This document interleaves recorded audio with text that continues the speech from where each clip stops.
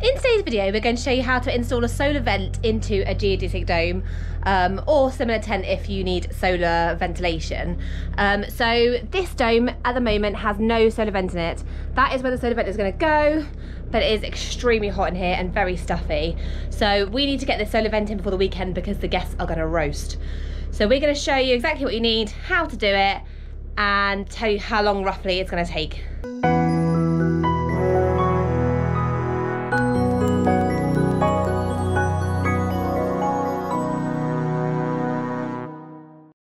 So here's what you will need to install your solar vent.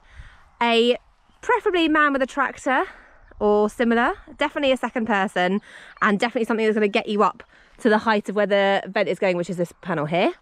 You need the solar vent. So our solar vent comes from True Domes because they supply the vent plate with it. You will need some silicone sealant and a caulking gun. You will need the instructions.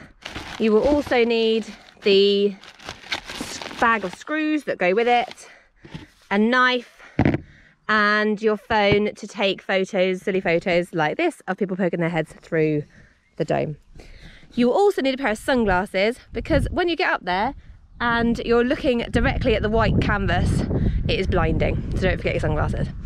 So I will end up going on the bucket of the tractor and Brian's going to lift me up. We also need a ladder to go on the inside so that one of you can go on the inside and one of you can go on the outside. Let's get going, shall we?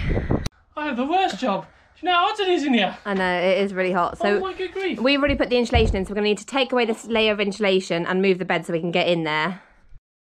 So now we can access underneath the insulation, and you'll see what we did before is put the vent plate in, which comes with the solar vent if you're buying through True Domes. So the vent plate has got holes in it ready for the screws to go through from the solar vent on the outside. It also fits perfectly in this triangle and means that it's got something to attach onto, but you've got to do that before you put the cover on.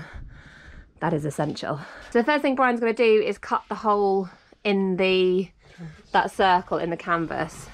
This is the scary part because you never really like just chopping a big hole in the canvas.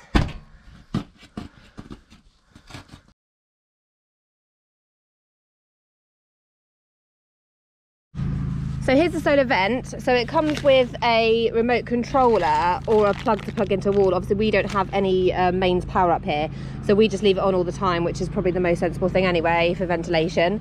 So you can see it's all one unit. These are the holes that are going to go through the vent plate, and you can see it starting to spin already as the sun's hit the solar panel.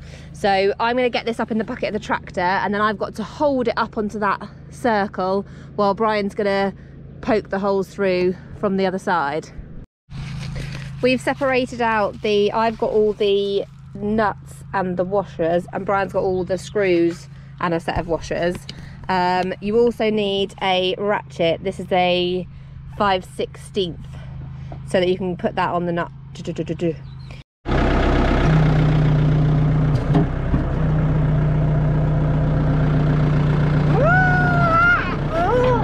stab by something. Okay, keep going, keep going, keep going, keep going, stop! There's a nice view from out the bucket of the tractor. It's always a good place to be. Have you put your silicone on yet? No, because we need to do the holes, don't we? No! Put your silicone on. Okay. So, you need to kind of start making holes. We've tried it before, we've drilled all the holes, and then it has never quite lined up properly, so we've given up with that this time to save us a bit of time. And basically, so now I need to put silicone onto hang on. So you need 3 rings of silicone, one on the inside, one over the holes, and one on the outside. So I am going to give that a whirl now and hope my silicone's still alright. Okay. Ah, I'm burning. This tractor, so you're just basically lines of silicone. I can't really silicone and film, so hold on. So the silicone is all on. I put quite a lot on, and now you have to work fast. So I'm going to place this up and then try and get that through the bolt that Brian's put through, or the screw that he's put through already. So this is now hooked on to the first screw that he's put in, and now I'm going to put the washer and the nut on and do that all the way around. So that is the solar vent now installed. All the screws nuts are in. Here is the solar vent wearing away from the inside. Now we just got to get the insulation back on. And it took us about 45 minutes, so not too bad. And now I need to get down, please, as I'm stuck up here forever. If you have any questions, please just leave them in the comments. We'll be more than happy to help.